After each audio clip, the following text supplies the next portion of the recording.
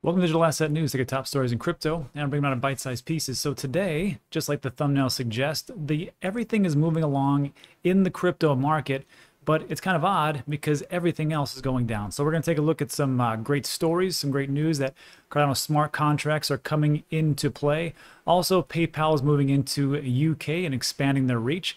KYBER is integrating with the Avalanche network, and then we're going to wrap it all up with a little story about Nigerian currency, the US dollar, and Bitcoin, and how I know for a fact that we are extremely early. So we'll take a look at all those things. But first, take a look at what's going on in the market. So today, as you can tell, we're in a different part of the house. We're just moving around.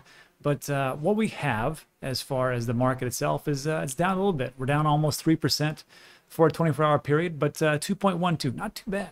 And then Bitcoin price is around 47.5, somewhere around there. And then for the coins themselves, I mean, everything is just down across the board. There's no real winners today.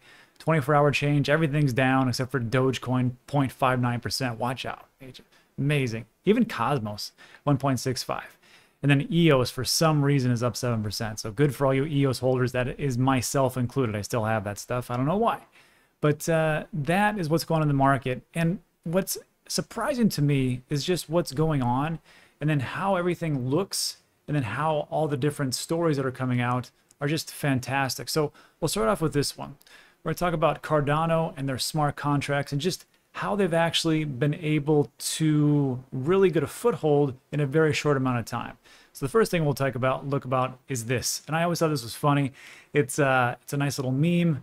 It says, these smart contracts for Cardano, are they in the room right now? And I always laugh when I see that, even though I was holding Cardano, because that was a pretty funny joke. And then, of course, this is from Charles Hoskinson. He's like, yeah, they're here right now. So as far as like Cardano holders out there, me, you, and all the different people out there, we've had to go through a lot of different negativity, we should say, as far as Cardano getting things ready. But here we are. And in a very short amount of time, we've got 100 smart contracts have already been implemented in a very quick and easy fashion in the last 24 hours. So what's going on here, and this is a direct quote from Charles Hoskinson, and he states, the focus is now on improving the platform further and ensuring that Cardano is adopted by corporations and governments. And they're working hard for Africa, and that's why I'm working closely with World Mobile Token and how they're going to get telecommunications, hopefully in different areas of Africa. They've already got them in Tanzania and different areas, so that's what I like about that project. But he states this, in less than 24 hours, over 100 smart contracts have already been run. So I don't know how it worked out with Ethereum back in 2015, 16, 17, when they got their smart contracts rolling. Was it this fast or not? But it really doesn't matter, because Ethereum is so far ahead in getting smart contracts done. But this was the whole thing with Cardano, to actually get things done in a little bit different fashion. And we'll see how the developers work it out. But then this was also more great news, is that the likes of Polymarket and Polygon co-founder Sandeep Nawal lost the bet, and now Hoskinson wants them to put their money. And what this was, I thought this was funny as well, is that people were saying, Cardano is a scam. It will never run anything, and we're going to bet X amount of dollars it'll never happen. And to me, you have to put your money where your mouth is. I've actually have a bet right now that Voyager will hit $30 by the end of the year. Now, it's one of those predictions that's a little bit far off, but it's one I'm going to stick to. And with this one, if you say it's going to happen, it doesn't happen, you got to pay up. And that's really what it comes down to. So as far as like good news, I mean, for Cardano holders, it couldn't get much better right now. And even though it's doing so well, of course, what do we have with the price action? Cardano down 3.5% to $2.36. So again, pretty sure we're early. Let me know what you think about that in the comments section. Let's move on to our next piece. We're talking about how PayPal is going to allow the UK to buy and sell Bitcoin, Ethereum, Litecoin, and Bitcoin Cash. For some reason, not a big Litecoin fan, but maybe you in the comment section can persuade me otherwise. So San Jose-based tech giant PayPal announced that all its eligible customers can now buy, sell, and hold crypto in the UK. We've already had this in the United States. They were supposed to roll it out globally. I think this is just part of their plan. But the big thing to me was that it's not just about being able to buy crypto, but it's actually being able to use crypto. And they were supposed to roll this out globally to all their merchants, which was an additional 300 million different individuals and companies that would actually use crypto, which would be Bitcoin, Bitcoin Cash, Litecoin, Ethereum. I don't think they've done that yet. Also, they were supposed to allow us to custody our own crypto, as far as like being able to transfer our crypto out of the wallet into our third-party wallets.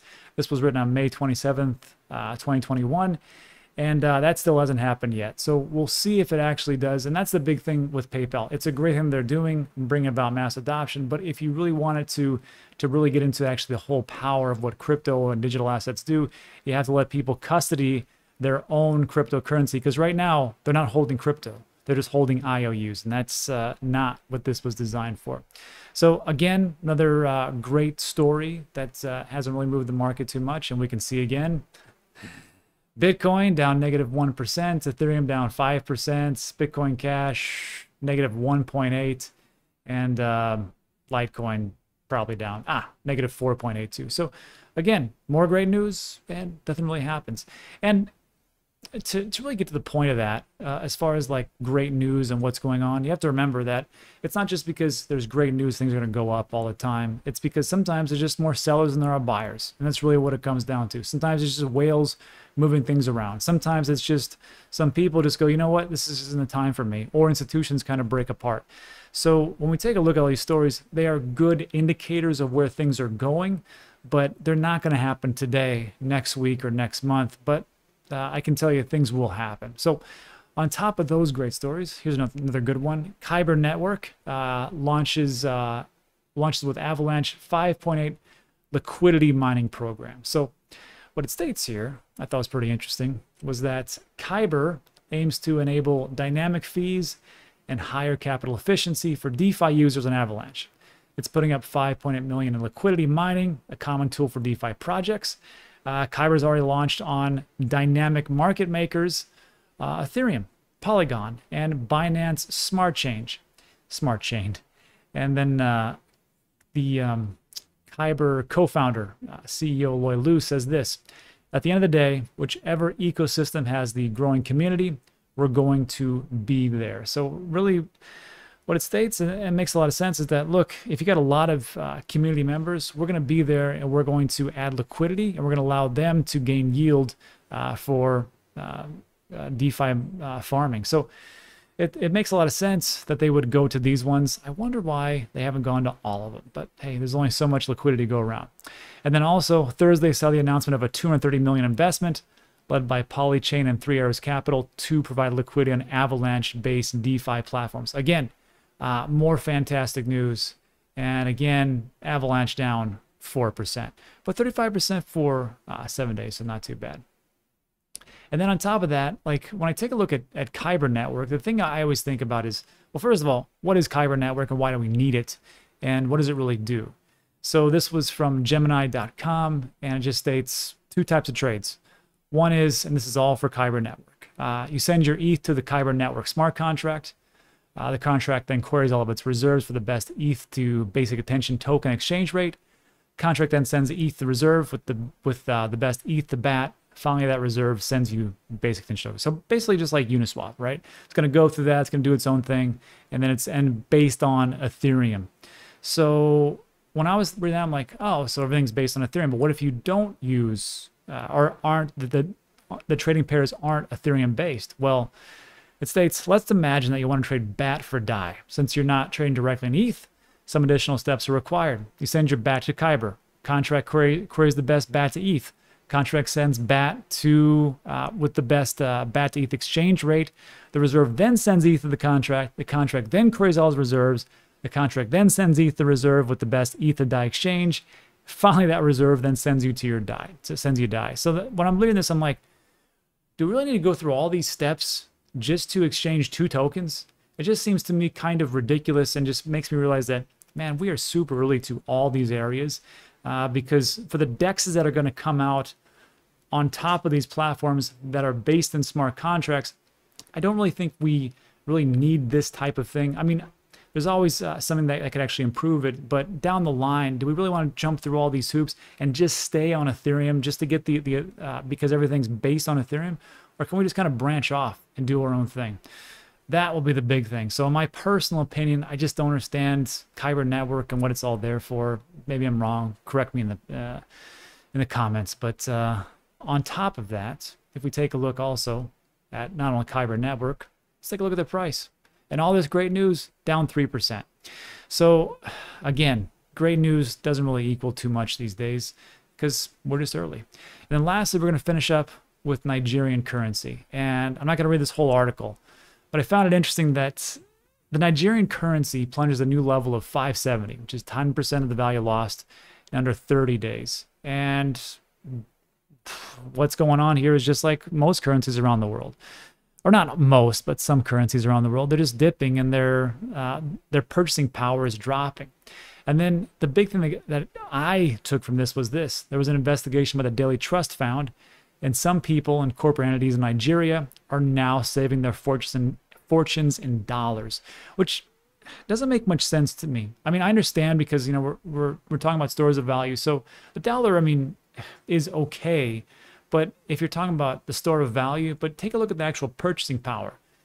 As the actual increase in circulation goes up, the purchasing power goes way down. And you can take a look, and this is back in the 1970s, but I've got another graph that shows all the way back in the 1920s and 30s, or 1930s, the purchasing power has decreased by like 5% of what it actually was because of the fact that the circulation is going up. And it states, I wrote this in to remind me, as of February 10th, 2021, there was 2.05 trillion worth of Federal Reserve notes in circulation.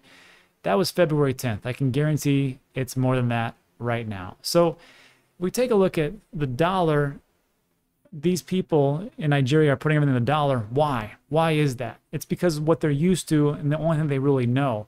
Because when we take a look moving forward, everything that is new as far as innovation, it's not going to make sense to people. And first of all, they're going to fight it.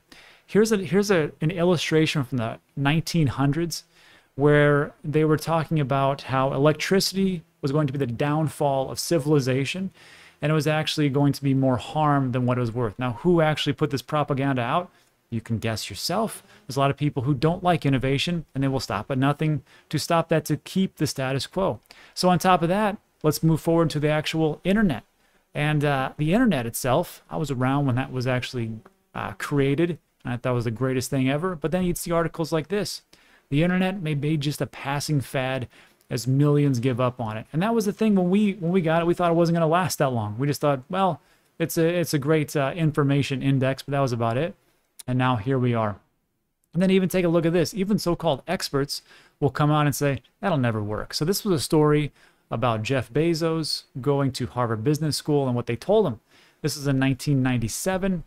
Jeff Bezos flew to Boston to give a presentation at HBS. He spoke to a class taking a course called Managing the Market Space. And afterward, the graduate students pretended it wasn't there while they dissected the online prospect. And this is what they told him. They said, hey, man, you seem like a really nice guy, so don't take this the wrong way, but you really need to sell Amazon to Barnes & Noble and get out now. And that's what they told Jeff Bezos. And he's like, well, I think I got a different opinion about that. And if we take a look at that and just extrapolate that out, how do you think Amazon did? Pretty good. But I really want you to take a look at the stock price right now of Amazon. If you just zoom in to what it is, like we sometimes do, we zoom in at the price, like I just did multiple times, we can see that actually the stock market price for Amazon today is down. Oh, it's awful. Let's take a look at 5 days. Let's take a look at 6 months. Let's take a look at year to date. Still doing pretty good. How about a year? Not too bad. How about 5 years? Way better. Let's take a look at the max. This right here, if we go back into 1998, the stock price, 747, and then there was this thing called the dot-com bubble. This was in 99, $64, and everybody was like, I'm a genius because I invested in Amazon at 93 bucks, 100 bucks. And then when the dot-com bubble burst, just like we see these cycles as far as crypto and digital assets, look at the price now. $16, $14. Went from 100 bucks to 14 bucks. If you would have held on to Amazon, you know what you would have been called? You're in a bubble. That'll never work out. That'll never happen. It'll never take shape. And look what happened to Amazon. And it's the same thing with cryptocurrencies and digital assets. So look, a lot of things to go over today, and but that is it. So if you liked the video, first of all, give it a thumbs up, give it a like. If you stay with me all the way to the end, I appreciate it. Thanks so much. But that is it for today. Thanks so much for watching, and I'll see you on the next one.